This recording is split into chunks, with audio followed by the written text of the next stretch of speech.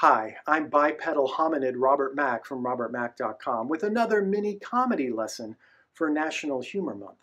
Somebody asked me recently what I studied in school, and I thought, everything? There was numbers, colors, pre-Renaissance literature, shapes.